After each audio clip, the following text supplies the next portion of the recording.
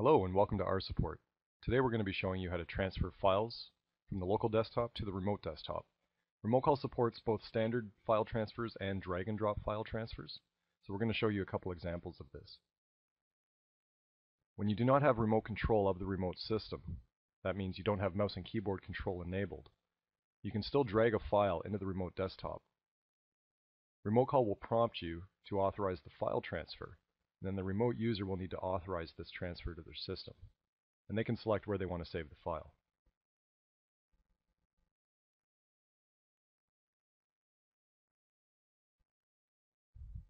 Another option, which is even easier, is to enable mouse and keyboard control, which allows you to drag and drop the file into the remote desktop.